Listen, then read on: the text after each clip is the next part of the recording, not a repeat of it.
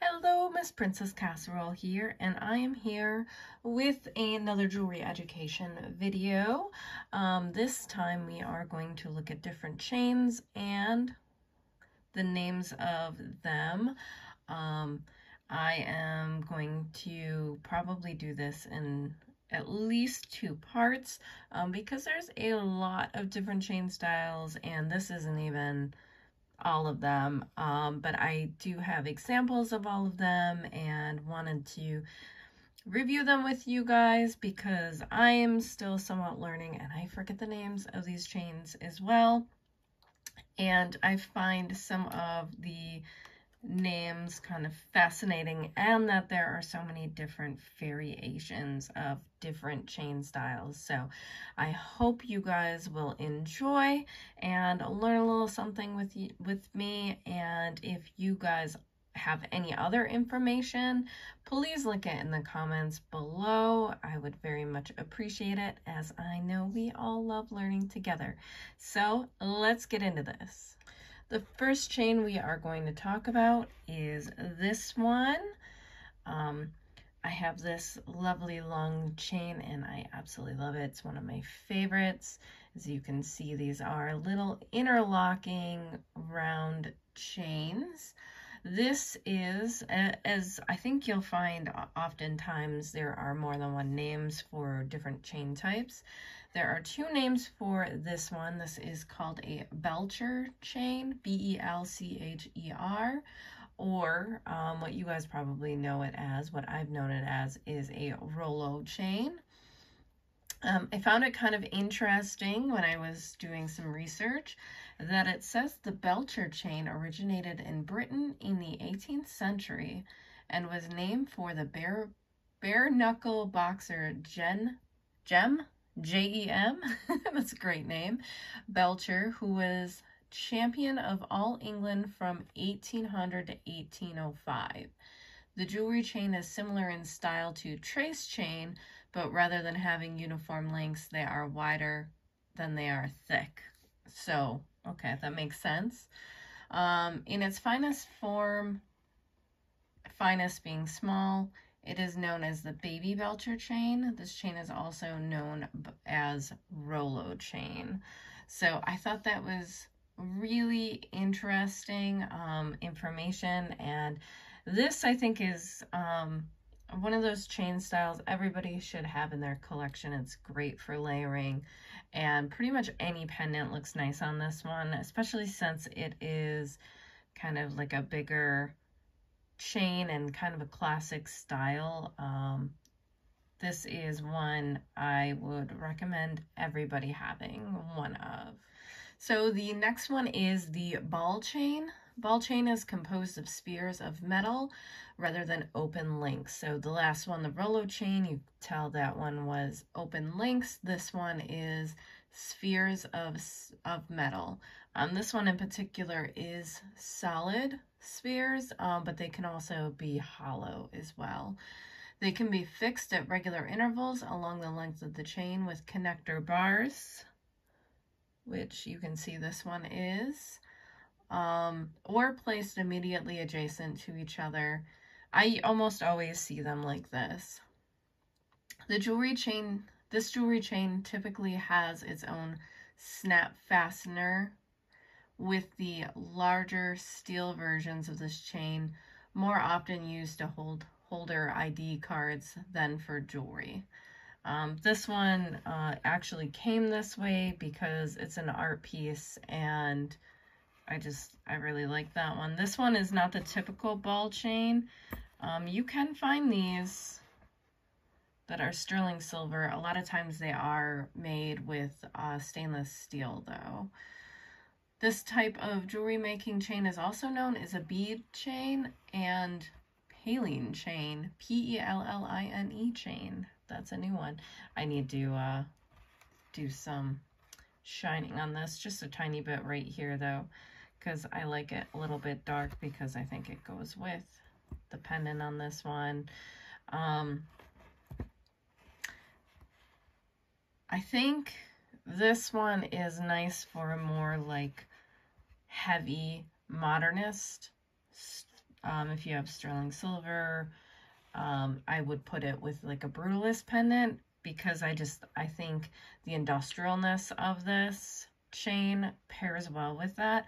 But you can also do the leather and lace type thing where you put it together with something really feminine and girly and pretty too, to do that hard and soft thing.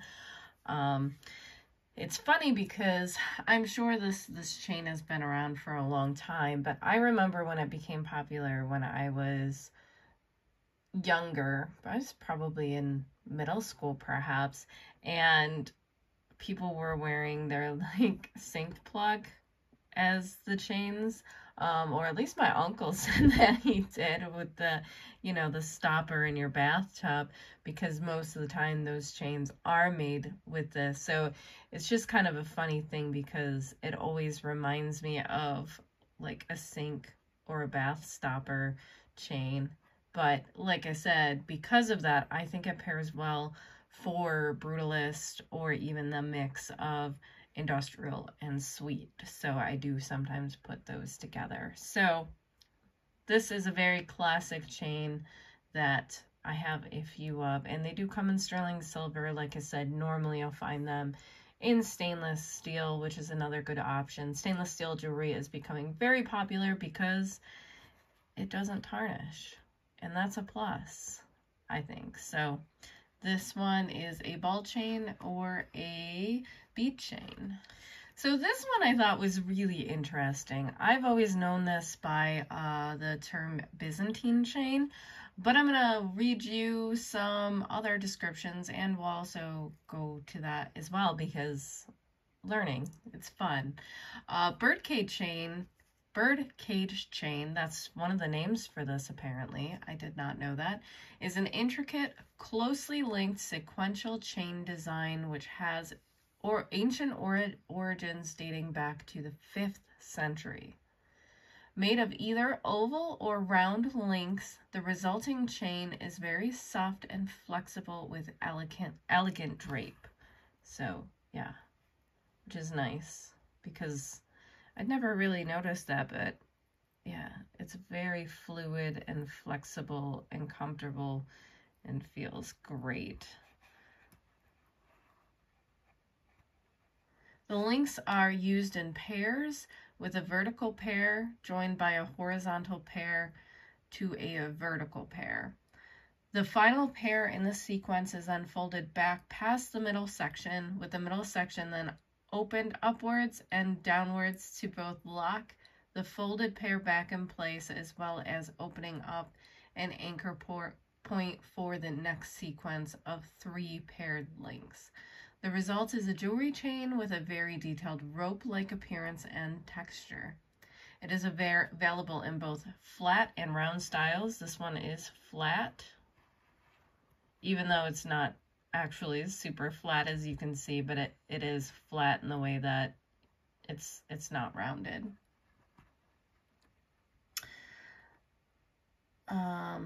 As well as graduated form, with the chain width becoming larger towards the center of a necklace, for example. So I have one like that as well, where these are a lot longer than they are on the edges where the clasp is.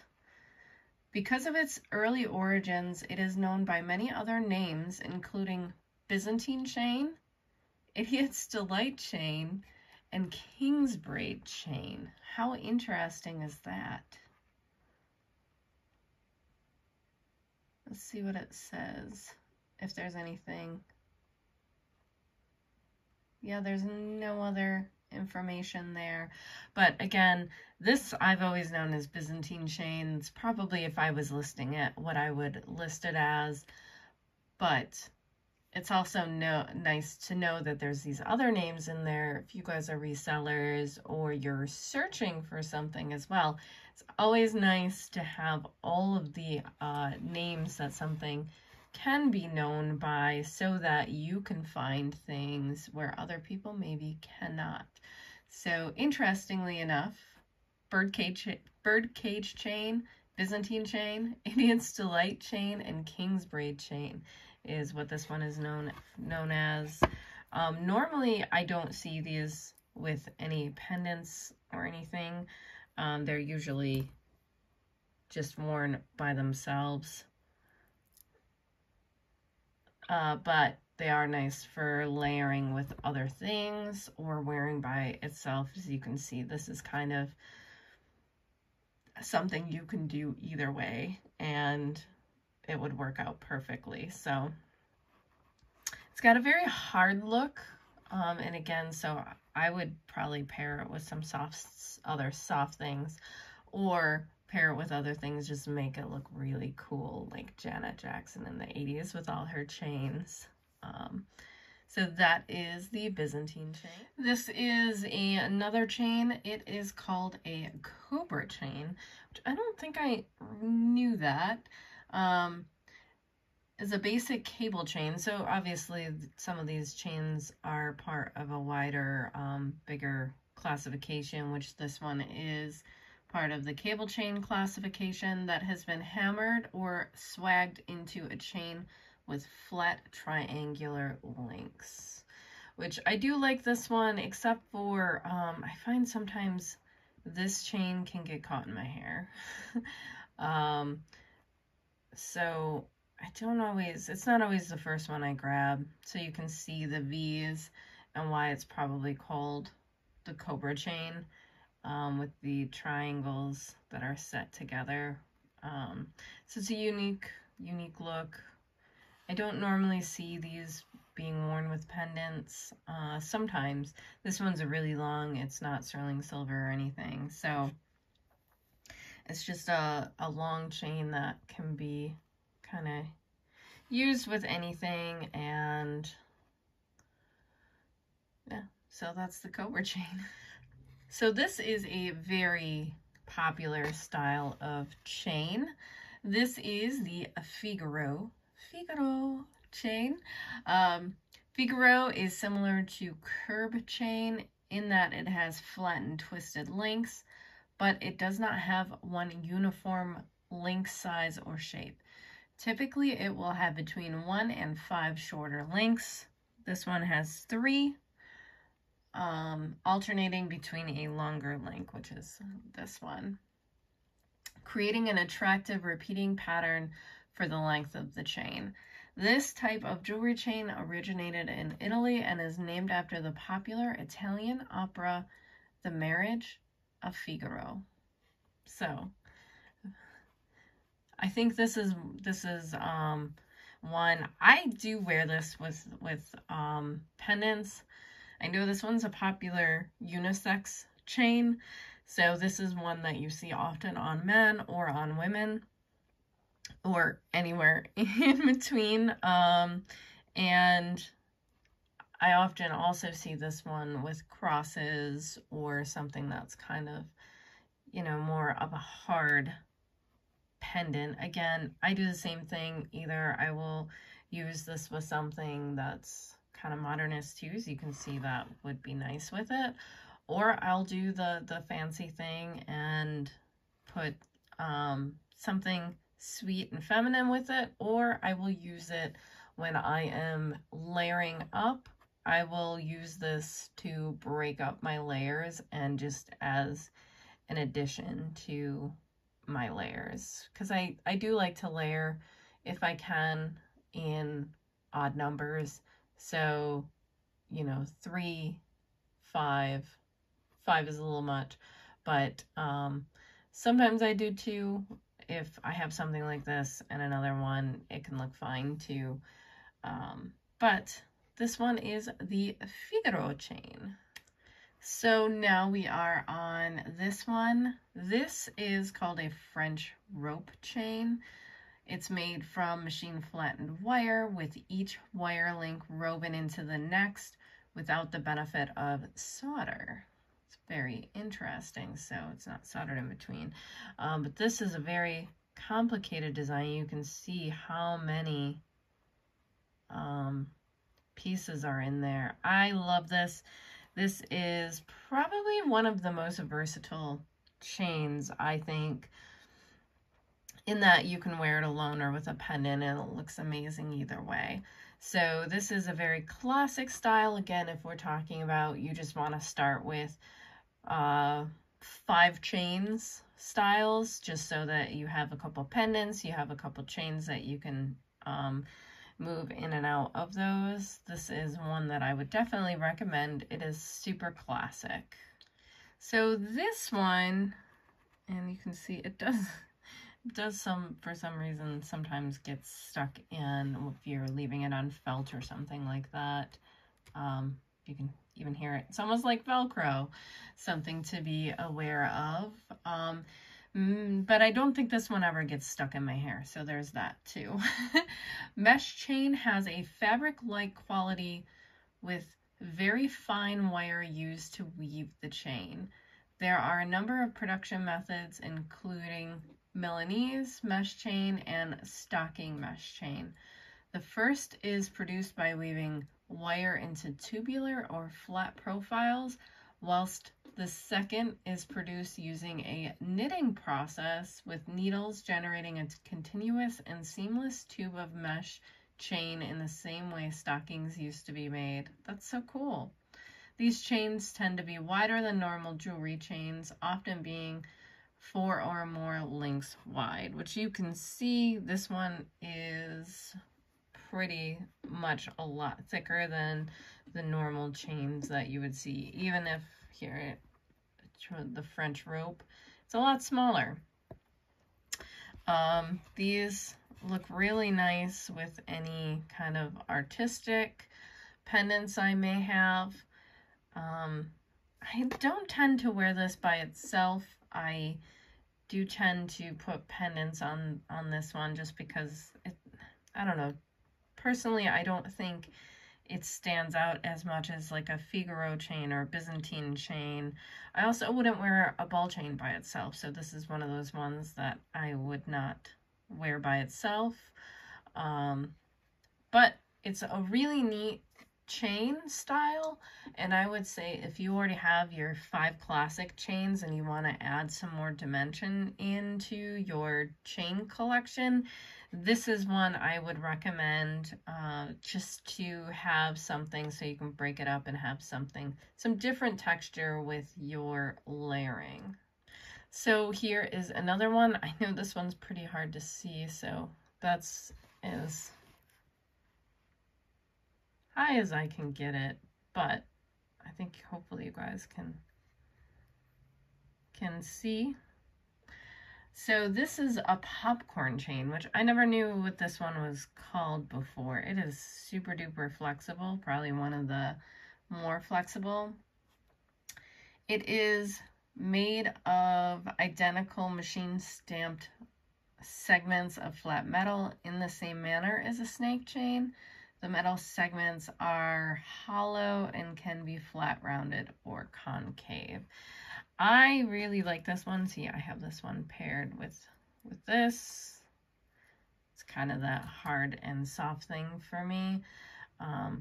This one I would say is not like one that top 5 you have to have it, but if you have a whole bunch of regular chains, it is one that I would say go out and buy one because it's different.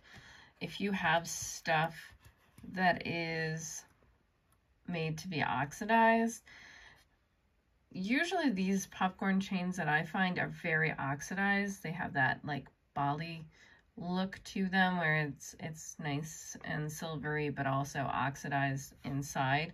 So it looks really nice with anything, you know, that has on purpose oxidation. So it is a good choice for things like that or to break up, and this is a way different texture than some of the other more popular chains. So this one is a popcorn chain if you guys are looking to add to your collection and you want to find something cool and different. So this is definitely a classic, right? Again, if you're doing top 5 chains, you have to have one of these. Either it's nice in sterling silver, you can do stainless steel. This comes in gold. In the gold one, it's going to be expensive. I do have one gold Omega chain, and it's very beautiful.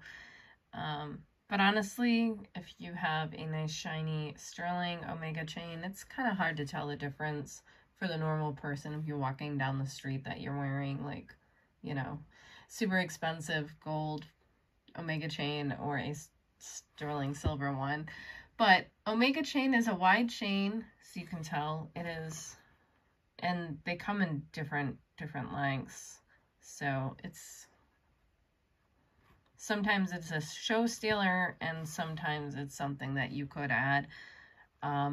You can wear pendants with the omega chain, but be careful, because I have seen beautiful omega chains get kinked because somebody was wearing a really heavy pendant with this chain style. So I would not recommend that personally. So it's a wide chain, distinguished from other chains by the structure of its links or plates. Small individual metal plates are aligned next to one another and crimped to an underlying mesh substructure, which is really cool.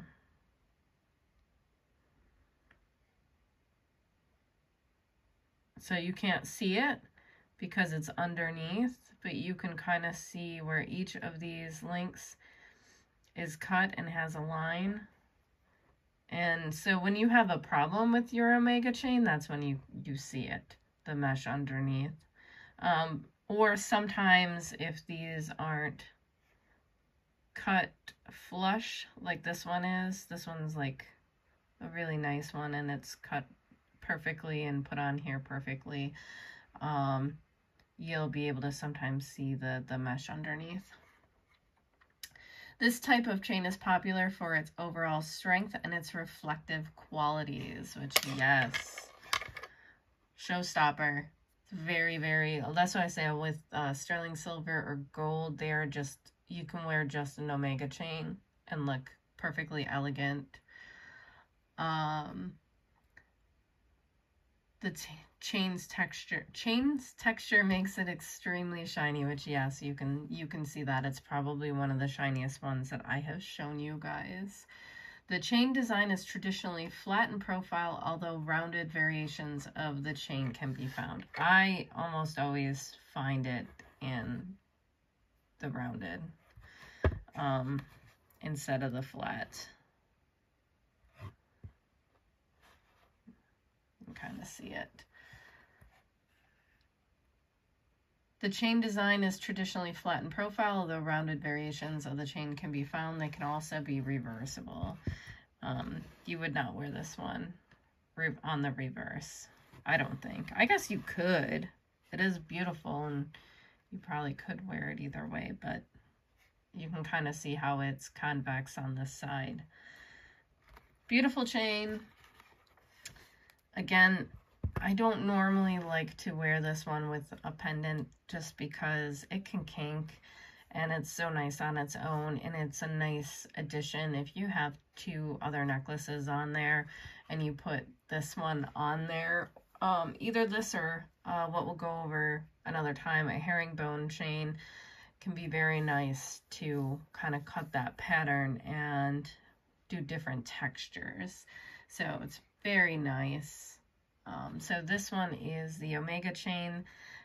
Again, if you're talking top 5 chains and you want to get something that is classic, elegant, timeless, it's on my list. So this is actually also an omega chain. Omega chain is a solid style chain popular for its strength and shiny look. It is made of individual metal plates aligned next to one another and crimped to an underlying mesh base. There are flat and rounded versions of this type of chain. So you can kind of see what this one looks like. It is heavy. This is a heavy chain, and you can kind of also see how it compares to the flat version of the omega chain. I personally actually did not know that these came in both, but now that I'm looking at it, I can definitely see the resemblance and how they're both beautiful, well-made chains. So just so you guys can get a good look at this one.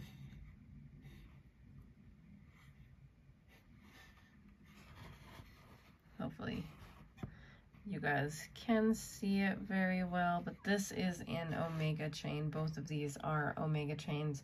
This is just the flat version, and this is the round version. I hope you guys enjoyed this video on chain styles. Please join me for part 2 very soon.